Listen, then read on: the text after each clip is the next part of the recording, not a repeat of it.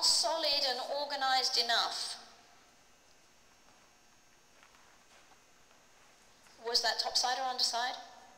Okay. So if you were a carousel pole, think of your core like a carousel pole. The carousel pole goes down to the bottom of her tummy. If she takes a step like this, what happens to the bottom of the carousel pole? Okay, and you're the top of the carousel pole, and what do you do? Right, which your body would love to do. So as you walk on, your aim in life is to be a really good carousel pole, heading right down to the bottom of her tummy, making it impossible for her to lengthen her tummy.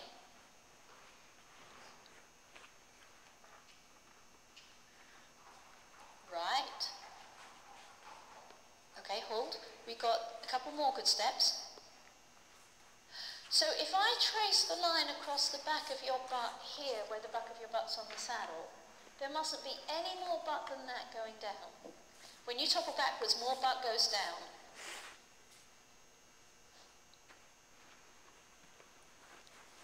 Top side or underside? Flat. A little bit of both. Okay, I would say it was top side for the first 3 steps. You're the carousel pole.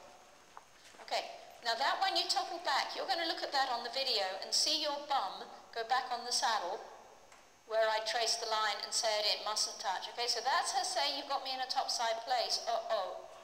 All right, better. Are you still a good carousel pole? Are you still in control of the speed of the legs? Because she's, yeah, right, now we're in business. Now we're getting to be in business.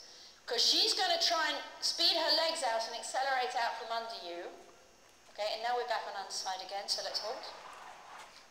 Could you tell that was more correct?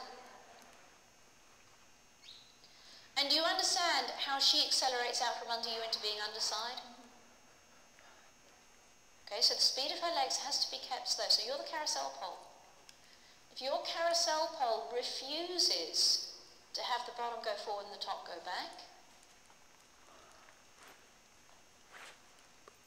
okay, and you need to be not scared of backwards. You need to be absolutely willing to go backwards. Hold again. So if going backwards really puts her back in a good place and keeps you being a good carousel pole, backwards is fine.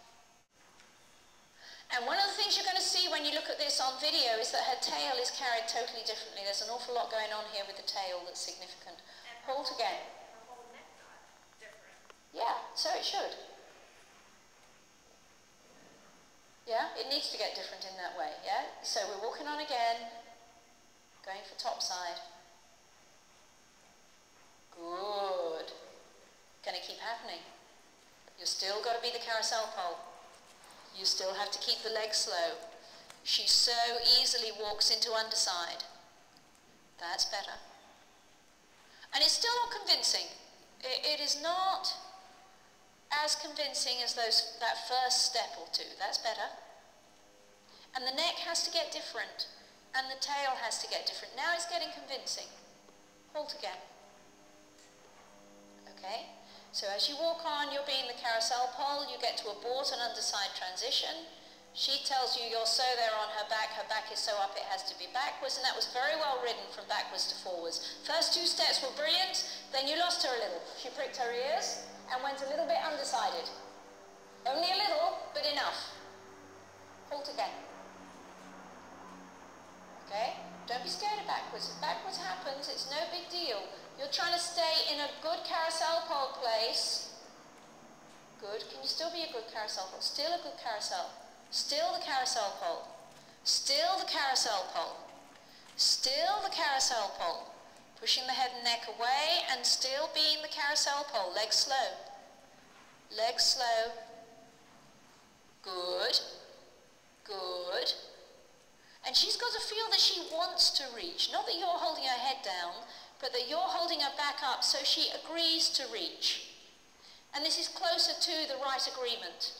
How clear is the difference? It's beautiful. It's lovely. Okay?